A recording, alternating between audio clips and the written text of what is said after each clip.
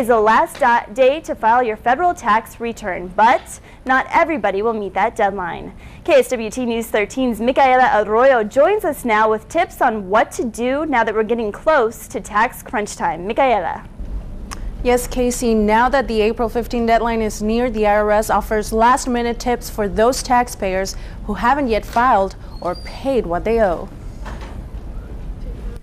I probably took it about a month ago. Her taxes, that is.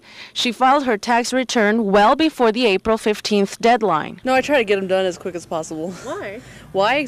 Just so I can get my return check back, go shopping. But not everybody is going to meet Uncle Sam's deadline. It does get hectic, especially the last 2-3 days, because, you know, everyone's trying to meet the deadline, and that's their main concern. It is important to file on time specifically for taxpayers that owe or have a balance due. They want to file, you know, within the time frame prior to April 15, so that when they assess the penalty, they'll assess it based on what their liability is, and they won't assess any more interest on that penalty. If you need more time to get your paperwork in, make sure you file a Form 4868, an automatic extension of time to file.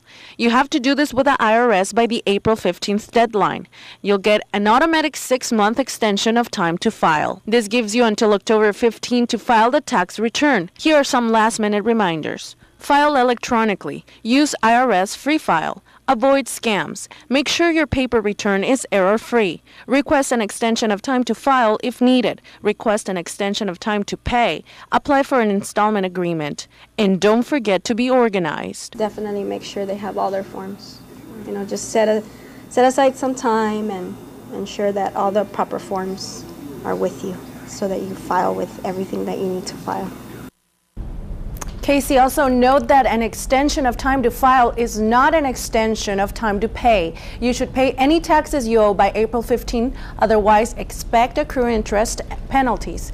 If you want to pay the full amount by April 15, pay as much as you can to minimize the interest and penalty charges. I'm Micaela Arroyo, KSWT News 13.